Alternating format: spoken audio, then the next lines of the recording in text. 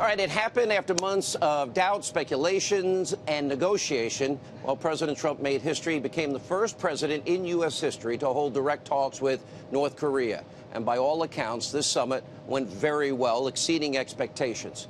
Now, the meetings between President Trump and Kim Jong-un were reportedly productive, a solid first step in negotiating what is the complete, verifiable, irreversible denuclearization of the Korean Peninsula.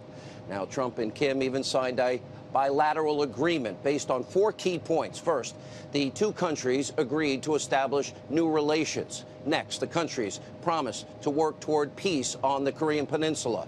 Third, Kim Jong-un reaffirmed his commitment towards the complete denuclearization of the Korean Peninsula. And fourth, and this is not really widely reported, very important, though, North Korea agreed to recover and return the remains of American soldiers that were killed during the Korean War. And President Trump and Kim Jong-un had this to say after signing that joint resolution. Let's take a look. The letter that we're signing is very comprehensive, and I think both sides are going to be very impressed with the result. A lot of goodwill went into this, a lot of work, a lot of preparation. We're very proud of what took place today.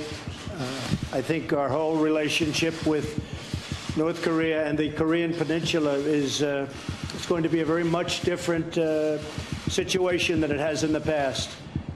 We both want to do something. We both are going to do something. And we have developed a very special bond. So people are going to be very impressed. People are going to be very happy. And we're going to take care of a very big and very dangerous problem for the world. Now, today, the positive reaction continued. Just moments ago, the president tweeted, quote, "The world has taken a big step back from potential nuclear catastrophe and more rocket launches, nuclear testing, or research. The hostages are back home with their families. Thank you, Chairman Kim. Our day together was historic." And it is important to remember these talks occurred only after the release of 3 American hostages, after an agreement from Kim Jong-un to halt nuclear tests and ICBM tests and firing missiles over Japan, and, of course, North Korea's destruction of one of their key missile launch sites. And Kim even, remember, he crossed the DMZ for the first time into the arms of the South Korean president, and all of this without any concessions from the United States, nothing. And in my interview with President Trump, he even indicated that North Korea's concessions will go much deeper than what they said openly. You look at what he's done. So we got our hostages back, but they've blown up one of their sites, one of their testing sites, their primary testing site. In fact, some people say their only testing site. They're getting rid of a missile, which isn't in the document that was done afterwards. They're getting rid of a missile testing site. They're doing so much now. So it's a process, and it's really moving rapidly. And meanwhile, shortly after signing the agreement and wrapping up the talks, President Trump held a very lengthy news conference giving immediate reaction to his historic meeting. I got to sit in the second row. Jim Acosta was 4 seats down. Fake news CNN. Take a look. Chairman Kim and I just signed a joint statement in which he reaffirmed his unwavering commitment to complete denuclearization of the Korean Peninsula. He was very firm in the fact that he wants to do this. I think he might want to do this as much or even more than me, because they see a very bright future for North Korea. The sanctions will come off when we are sure that the nukes are no longer a factor. I noticed that some of the people were saying that the president has agreed to meet. He has given up so much. I gave up nothing. I'm here. I haven't slept in 25 hours, but I thought it was appropriate to do because we've been negotiating for literally round the clock. Otto Warmbier is a very special person, and he will be for a long time in my life. His parents are good friends of mine. I think without Otto, this would not have happened. Otto did not die in vain. He had a lot to do with us being here today. The president has more to say on Otto Warmbier in our interview. Now, we have contrasted on this show the stark differences between a strategy of peace through strength versus a strategy of bribery and the appeasement and bowing before dictators. Now, tonight, that contrast is all too clear once again, and the similarities between former President Reagan and President Trump are now coming into the fore. The weak, the feckless leadership from Jimmy Carter that made way for Ronald Reagan, who was left to deal with a world that was in massive turmoil. The same can be said of Obama's feeble, weak, pathetic, feckless strategy of appeasement that was ushered in, well, gave the opportunity to usher in Donald Trump. And both Trump and Reagan had very tough talk for their international adversaries. Reagan calling the former Soviet Union an evil empire. Many in the media freaking out that the California cowboy Reagan was leading us towards a nuclear war. Let's go through history. Take a look. They preach the supremacy of the state, declare its omnipotence over individual man, and predict its eventual domination of all peoples on the earth. They are the focus of evil in the modern world. So in your discussions of the nuclear freeze proposals, I urge you to beware the temptation of pride, the temptation of blithely declaring yourselves above it all, and label both sides equally at fault, to ignore the facts of history and the aggressive impulses of an evil empire, to simply call the arms race a giant misunderstanding, and thereby remove yourself from the struggle between right and wrong and good and evil. Now, of course, just months ago, President Trump also engaged in tough rhetoric, even calling Kim Jong un little rocket man. Just like Reagan, the media went into a complete meltdown, once again predicting a nuclear holocaust. Remember these remarks from President Trump. North Korea best not make any more threats to the United States. They will be met with fire, fury, and frankly power, the likes of which this world has never seen before. Frankly, the people that were questioning that statement, was it too tough? Maybe it wasn't tough enough. They've been doing this to our country for a long time, for many years. And it's about time that somebody stuck up for the people of this country and for the people of other countries. And what they've been getting away with is a tragedy, and it can't be allowed. If anything happens to Guam, there's going to be big, big trouble in North Korea. If he does anything with respect to Guam or any place else that's an American territory or an American ally, he will truly regret it, and he will regret it fast. Now, our next comparison surrounds military strategy that both President Trump, President Reagan, they ramped up military spending, military drills, a military presence, reaffirmed strategic commitments to shield our allies from hostile adversaries. And one more similarity comes from the two presidents' willingness to walk away from the table. And before ultimately negotiating the end of the Cold War, well, President Reagan, you remember, well, he walked away from talks with Mikhail Gorbachev in Reykjavik. And a few weeks ago, President Trump actually canceled this North Korean summit over a dispute and has frequently asserted his willingness to walk away from a bad deal. And oh yeah, a bonus. Both Reagan and Trump oversaw booming economies, both implementing significant tax reform, tax cuts, removing burdensome regulation and bureaucracy they both inherited. And, of course, despite what we know from history, peace through strength works. No one in the mainstream media saw this coming, but they should have. We shouldn't have been surprised. But then again, these are the same people. They were wrong about Donald Trump winning the Republican primary, laughing when he got into the race. The same people wrong about Trump defeating Hillary Clinton in the general election, and the same people who were wrong about Trump-Russia collusion and a so-called scandal, when it turns out the only one colluding with the Russians were Hillary Clinton. And, of course, they're completely obsessed with anything tabloid, stormy, stormy, stormy, and other ridiculous topics. Take a look.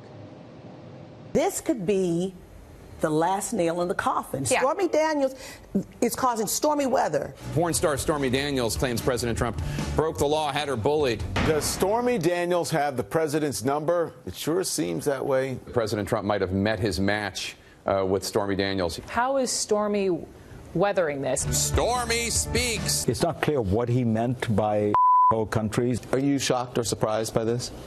I'm not surprised. In one way, I'm proud. I am a proud holder. No, we are not all created equal, at least not if you are born in, as the president put it, a whole country. The word house instead of whole, as in house countries, not whole countries. I guess he's a holder. Is there a difference if the president said whole or house?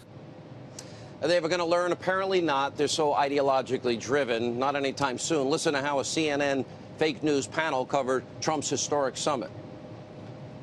I want to bring it back to the menu for a second, not just because I'm hungry, but because typically the White House releases these kinds of details after, for example, the French president comes to the White House or another head of state comes for a state visit. So by releasing the details of the menu, this is again legitimizing Kim Jong-un. One particularly interesting thing about the menu is I was thinking as you were reading all that out, Don, the poor North Korean people, if they knew what is being dished out there, they can't even imagine the types of foods that you rolled off your tongue. Right, because they just don't. It's a poor country, and because of Kim Jong-un himself and his family. Again, you're right. Beef short ribs, combination of sweet and sour crispy pork, and Yangzu fried rice, soy braised codfish. I mean, that sounds really yummy and very expensive. Sounds yummy and expensive. That's news. Now, of course, fake news, CNN's horrible coverage. It's only the tip of the iceberg. Watch this. A summit is not an accomplishment for the American president, Brian.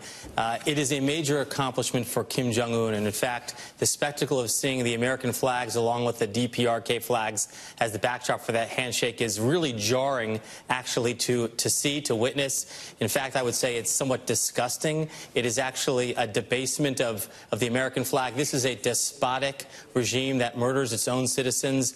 And so we're putting him on the same stage as the American president. I don't think we should discount the idea. It's not a coincidence that this is precisely what Putin desires. He places an overemphasis on personal chemistry and not realizing that countries have interests. They represent their interests.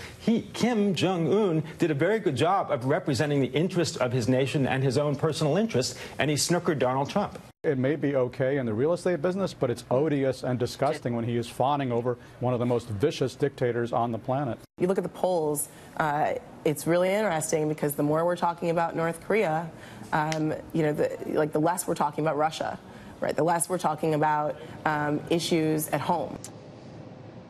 This hatred now clearly borders on psychosis. If this were a major summit featuring Robert Mueller and his Russian witch hunt, every anchor would be here 24/7, and they'd all be present. They'd travel 50 hours in the air for that. Now, by the way, you can always count on MSNBC. They weren't here. Rachel Maddow, where were you? Chris Hayes, where were you? Joe and Mika? I guess too long in a plane for both of you. After all, it doesn't fit your false narrative, the caricature and the lies that you manufacture single-handedly every minute of every day.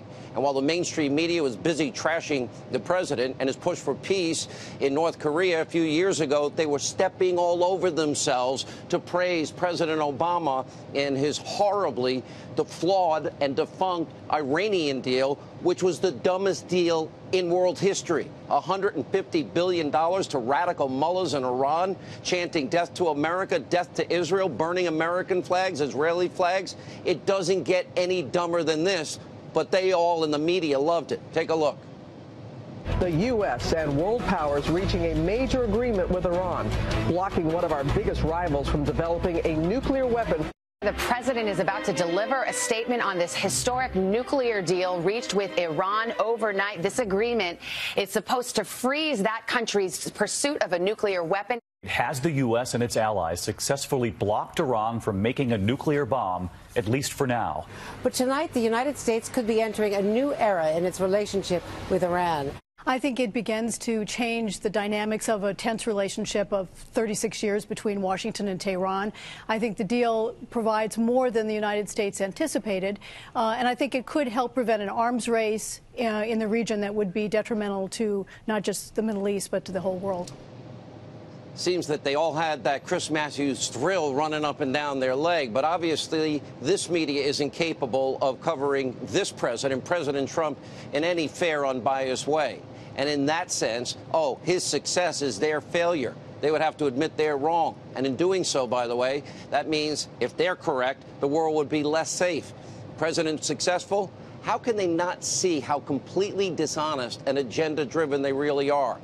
Now, so far, betting against President Trump has not been working out particularly well for any of them. They keep getting pretty much everything wrong. So maybe it's time for them to start asking themselves, what is in the best interest of the people of the United States? And maybe they should just stop pushing their radical leftist agenda. The media said Trump would be an unmitigated disaster. In 500 days, what's happened? He's tallied a tremendous record of accomplishment. Look at your screen. As we pointed out many times, this is especially true on the economy, breaking unemployment records across the board, generating wealth like never before. And that's why tonight we are hopeful that progress will happen on the Korean Peninsula. It's good for everybody. It's good for the world. In fact, progress must happen on the Korean Peninsula. Look at the map right there on your screen. See the city of Seoul, South Korea. Its population nearly tops 10 million people, making it more populous than even New York City. And Seoul is only located 35 miles away from the DMZ, well within striking distance of Kim Jong-un, and only miles away from tens of thousands of American soldiers who are tasked with protecting South Korea. One nuclear weapon could wipe it off the face of the planet. And tonight, everyone in the world should be rooting for the president's success here in the region. It's a worthy cause, a necessary cause, and millions of lives literally are at stake.